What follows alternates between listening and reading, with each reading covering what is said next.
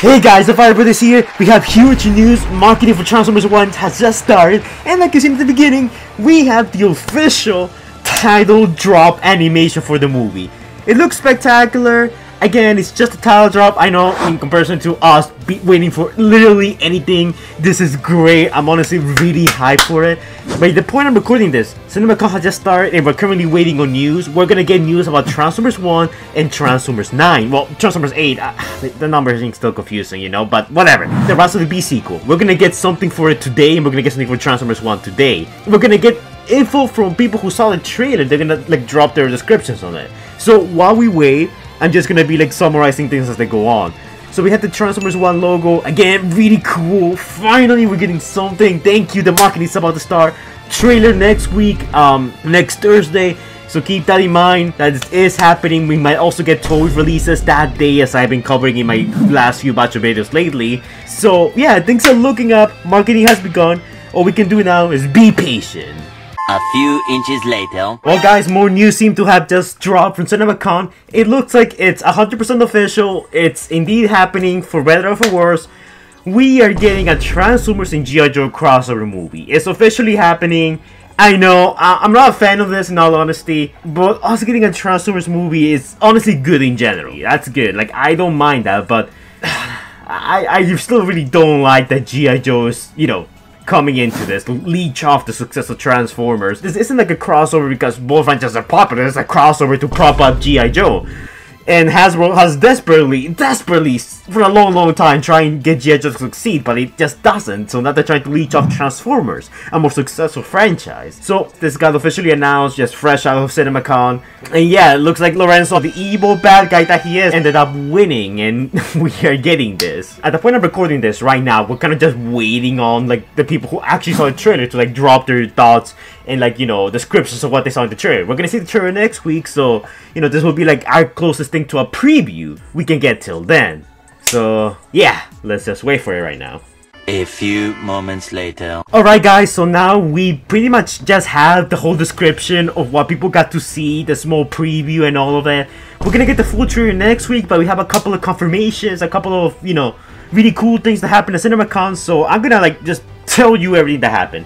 So first off, a little confirmation, Steve Buscemi is gonna be in Transformers 1. So that means that Tom Kenny, the guy who did Transformers animated Starscream, won't be in the movie, which kinda sucks, but you know what, it makes sense. Now, it doesn't make sense because I think it's a good thing. I wish it was animated Starscream's voice actor. But Transformers 1 seems to be doing this thing known as celebrity casting, in which they choose celebrities to cast these characters because they're celebrities. It's not because they can actually voice that. And look, I'm not saying that people here cannot do voice acting. Apparently, everyone seems to be praising the voice acting. They say that, yeah, it's really good. But I mean, it's one thing to hire someone because they're famous, and it's another thing hiring someone because they can do the job, you know? So that's one thing that pisses me off. But you know what? As long as Steve here can do the job, I don't really mind. So I'm just gonna read out some of the reviews of what people have been saying about the trailer, or what they got to see at least. So the movie podcast at Cinemacon says that Transformers 1 trailer consists of a young Optimus Prime and a young Megatron working together on Cybertron.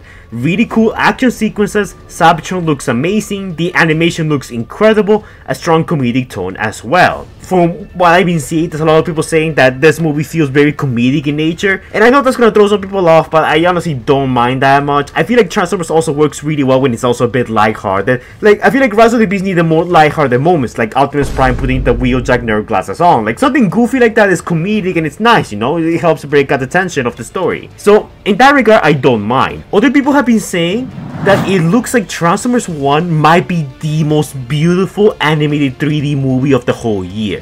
A lot of people have been praising the animation. Now, I seen a bit of the animation, like I said, we got that leaked screenshot a while back, and while it was small, I could tell that it really looked really good. And it looks like everyone unanimously is praising the animation. They say that the animation looks spectacular, and that is one of the most gorgeous 3D animated movies of the year. So people are saying that the movie might get an Oscar for it. I think it's still a little too early to say, but at least it's nice to know that the animation is gonna be good. And you know, that's what happens when you get ILM working on a Transformers movie. Those guys do know their stuff. As for the scene that people got to see, apparently the scene involves Elita 1, where she gets in a fight and a chase with young Optimus Prime and other Transformers. Now, they don't really make it clear if Optimus is fighting Elita here, or if it's like, you know, it's Optimus and Elita working together. I don't really mind if they change stuff for the movie or the lore, as long as it's done in an interesting way. Just look at the Cinemacon comics, another comic that takes risk and changes things, but in my honest opinion, it results in some really cool, amazing storytelling that we haven't seen before. And by the way, I am making a review for issue number 7 of the Cinemacon comics. That will be out either tomorrow, Friday, or on Saturday. We'll see, okay? Don't rush me, I already have a lot of Transformers stuff to cover. Eventually, the crew ends up on top of a train where they see the surface for the first time. Now, the surface of Cybertron is gonna look very different from our typical continuities. It's gonna look very desolate, while the inside of the planet looks very, pristine and modern and futuristic. So there's gonna be an interesting dynamic between like how the, Transformers see the world, inside the planet and how they see it outside the planet. And also, shortly thereafter, a gigantic rock emerges from the ground, destroying the ground's train-like vehicle. As to what that's all about, we'll have to wait until the trailer comes out to really know for sure, but honestly, all these descriptions are really getting me hyped. Another description says that Transformers 1 First Look, the CGI, begins with young Optimus and Megatron introduced as Bumblebee, Elita 1. None of them can transform initially as they're lowly working bots. Eventually leads them to gaining powers to transform. Fun, awesome, action, a lot of depth. So this goes back to the whole T-Cog plot that we've been hearing a while back about, how the T-Cogs are going to be discovered, it's going to allow the Transformers the ability to transform, and that's going to kind of kickstart the events of the movie. Now, the T-Cogs is not going to be like the next MacGuffin, like, the Transformers relics that we see across the movies. It's going to happen pretty early on in the movie, by the way. So, I am very curious to see how that whole thing plays out. Because I know that's one of the points that a lot of people have been very contentious about. Not a lot of people know exactly how to feel about that. Honestly, I'm going to give it a chance. If it's good, it's good. If it's bad, it's bad. We'll see. And also, apparently they're changing the origin of Orion Pax and D16. While D16 is still a minor, Optimus Prime, aka Orion Pax, will also be a minor as well, which is an interesting take, because they both will be coming from the same background.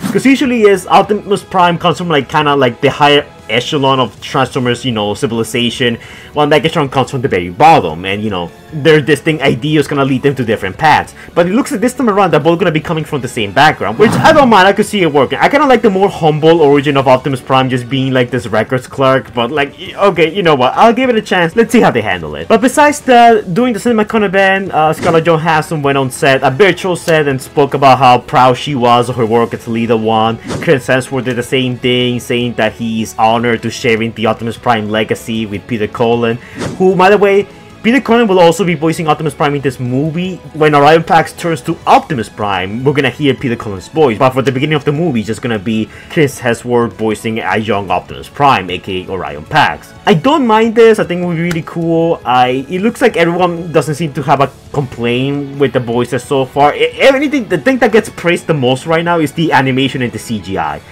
And that's what I am the most hyped to learning about how it looks like in next week.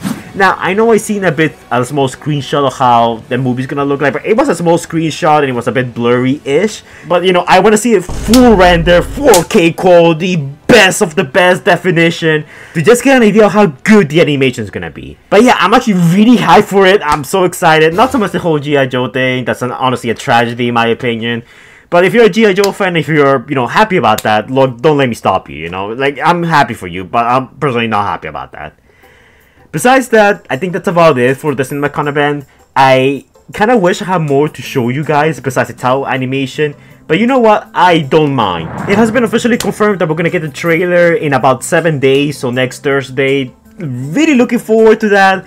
We're gonna be speculating the whole week and stuff like that. It's gonna be, just... Oh, it's honestly, it's so refreshing. After a whole year of just wondering when the trailer's coming, is the trailer coming, is the movie even real? We're finally getting something. And we know the date. That's all I wanted. I'm happy, I can rest easy now, I can be patient until next week. Let's just wait around and speculate. I'm gonna probably be streaming tomorrow. We're gonna have a phone stream speculating, so if you guys wanna be part of that, come and join me tomorrow. But for now, all we can really do is wait. But yeah guys, let me know your thoughts in the comments down below. Are you guys excited for Transformers 1 coming next week? What are your thoughts on the descriptions we've been hearing? Are you excited for it? Are you upset that they changed some of the origins and some of the characters in some ways? Personally, we just heard the descriptions right now, so that's not, something we could judge the whole movie for. We're gonna have to wait a little bit longer until the trailer gets released to, cast final judgment. But for now, I like what I'm hearing. I know it's Not everyone's probably gonna feel that way, but honestly, I really do like what we're hearing. Just a few more days of waiting, and the toys will probably be, and we'll see the trailer, and the toys will probably be released alongside the trailer. We are not entirely sure about that just yet, but it's looking more and more like that will be the case. But yeah, guys, that's it for this video. As always, don't forget to like, comment, and subscribe. Do the annoying YouTuber stuff that the algorithm likes so much. And I will see you guys in the next video. Stay safe, guys. Anyways, guys, before we go, shout out to our super incredible Patreons and channel members: Scout, James Newbold, Crawley666, TF Cypher, Legend of Soup, King Sparta, Crazy T-Rex, Orion64 Studios, Winso, Inferno65, Super Sailors Homer Hedgehogs, Moriarty, Xavier.God, Stage Productions, Drakey Horror 45, Scrub Lordo, and Predaking Hunter Plays. And also our channel members: Scrub Lordo, Optination Reviews, TF Cypher, Laser Sin, The Crazy T-Rex, and Lord Skywarp, and Surprise Cheetor. Thank you guys for your support, it's much appreciated. If you become a channel member or a patron, you get access to exclusive videos I haven't released yet. You get to collab with me in some of my videos if you so choose to, and access to channel exclusive emojis, and a bunch of other stuff. You also get a shout out to your channel in the description down below, so be sure to check out those guys, because a lot of them are up and coming YouTubers who need all the help they can get. But keep in mind this is entirely optional, because freedom is the right of all sentient beings. Thank you guys for your support, it's much appreciated, and I'll see you all in the next video. Bye, guys.